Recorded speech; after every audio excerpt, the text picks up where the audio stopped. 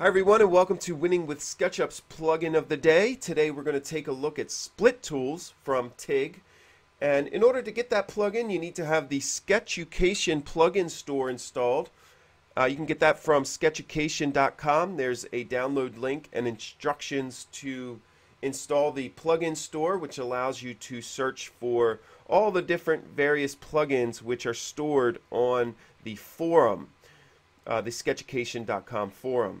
So once we have that plugin extension store installed, we can use the search button here, and we want to go and search for the word split, and that will bring up the option for split tools, split donut, and split sausage. We need to install all three of those in order to get the toolbar here with the two icons representing the split donut and the split sausage. So install all three of those, and now you will have the toolbar, and the icon on the left is the split donut tool, the icon on the right is the split sausage tool, and we can tell that because the image here on the left icon is more of a closed shape, looks more like a donut, and the one on the right is an open shape, it looks more like a sausage.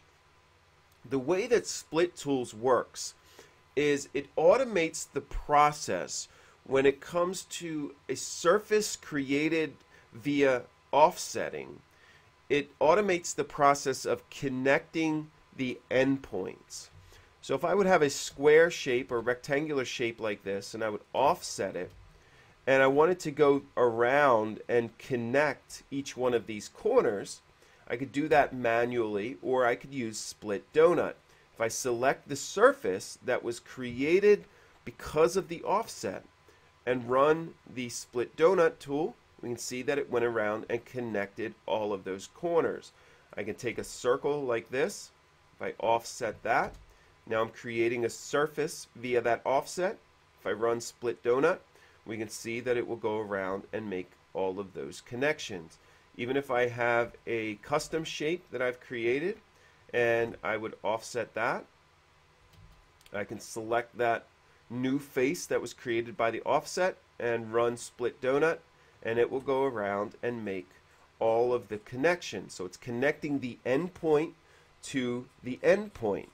In order for it to do that, the tool first needs to go and make sure that there's an even or an equal number of endpoints on both sets of edges created by the offset. So the initial set of edges on the outside, so this set of edges here, we can see has 24 segments, and if we offset that, then the inner set of edges will have 24 segments as well. And that's the first thing that split donut does. If by chance there is a different number of segments on either one of these sets of edges, then split donut will not work. If I would just draw an edge here that intersects, and now I'm creating a break, so this segment now becomes 2. And if I would look, I now have 25 edges, and the interior created by the offset only has 24. If I would select that surface and try to run split donut, I'm going to get an error saying we need to select at least one donut face. So the plugin went around and it calculated the number of segments on the inside and the outside, and it found out they were different. So this surface is now disqualified as a donut face. In order to use the split sausage tool, it does virtually the same thing as split donut, except it works on surfaces which aren't closed shapes. So if we would take a set of arcs here that we can draw, and if we would offset these and connect the endpoints, we need to have a face created.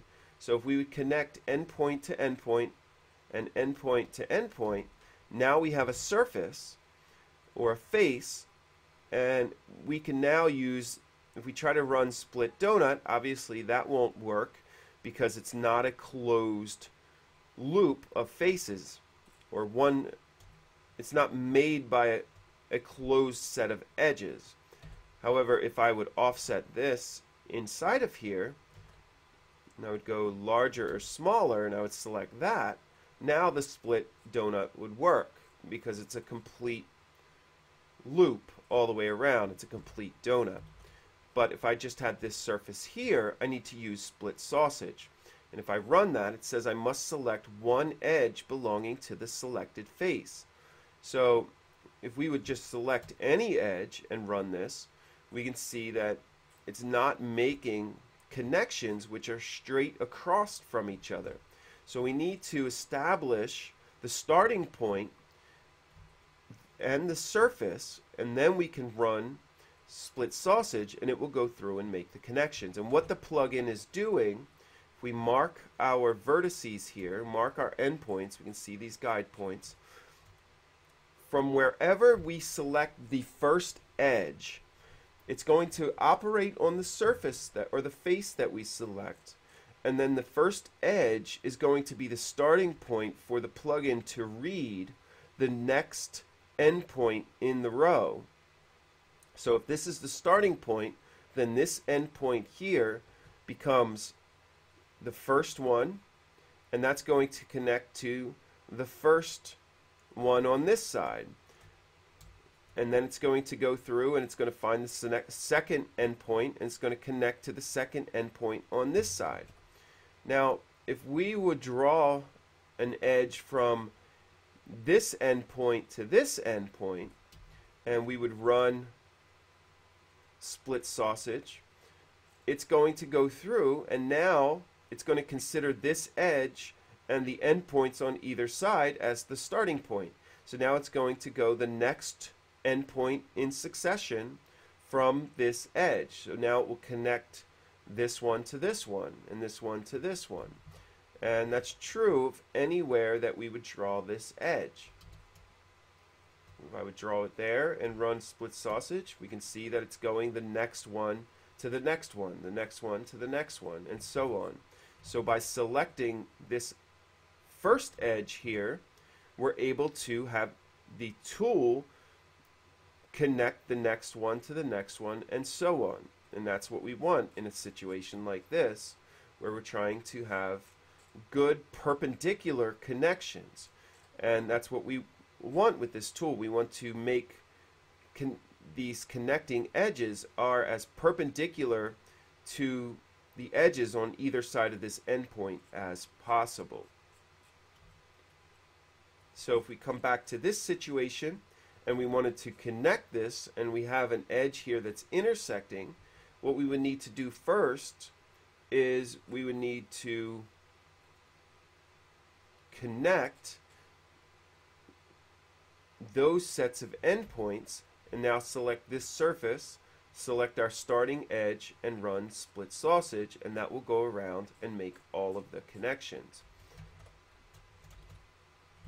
Now if we had an edge here that was intersecting, so now we're creating another endpoint, and we selected this surface, selected our edge here, and ran split sausage, we can see that everything was fine. It made the connection, the next in line to the next in line, the next one to the next one, until it got here, and now instead of connecting this endpoint to this endpoint, it did the next in line and connected from here to here.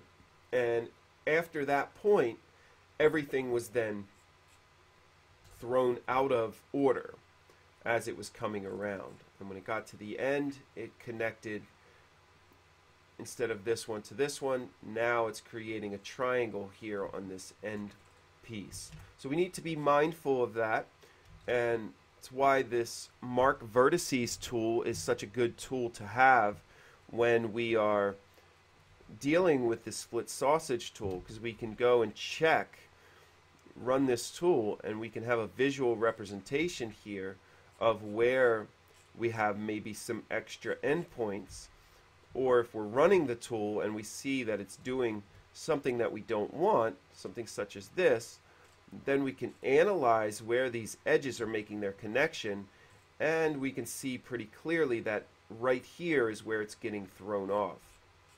In order to correct that, we can either delete this edge, and sometimes they're welded, such as situations like this. So we would either have to break this edge here and here, and then delete those edges and redraw this one. And now that should work.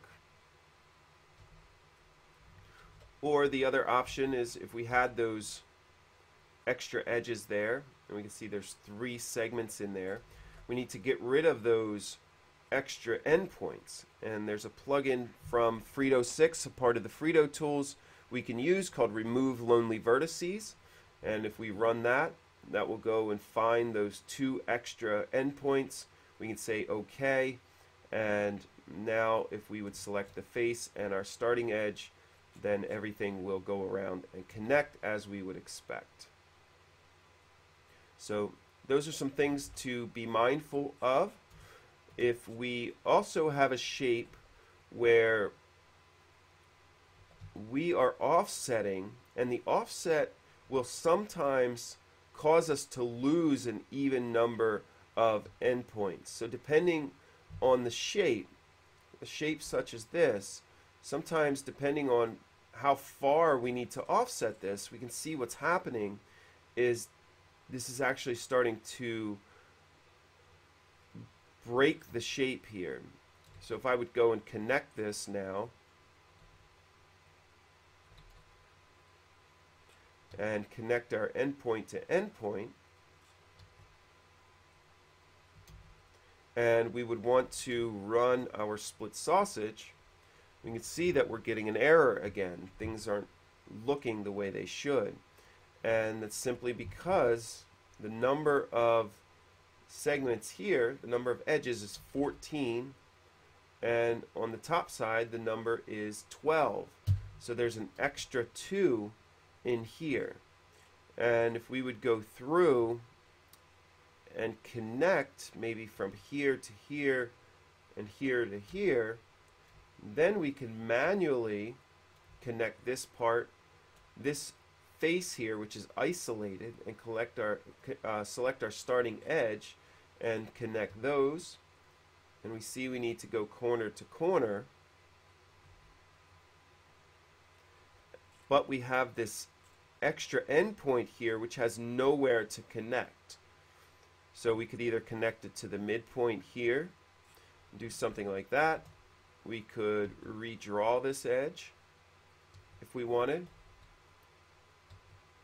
And it all depends on what we are working on, or how we're going about creating, or what we're creating our mesh for, how we're going to texture that mesh. We want to be mindful of that when we're working with the split tools and we're trying to create quad surfaces, which is generally what the split tools is all about.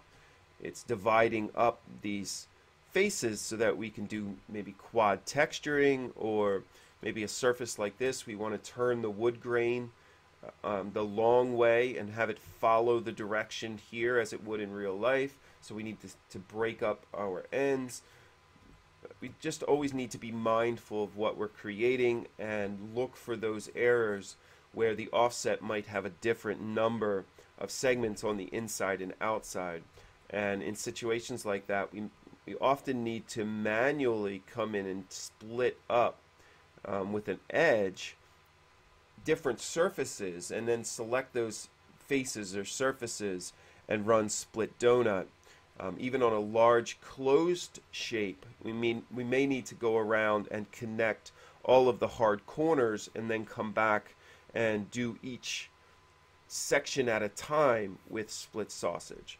So that's a look at split sausage. I hope that's helpful, and you can see many uses for that, not only in landscaping but in architecture. And we will see you in the next plugin of the day.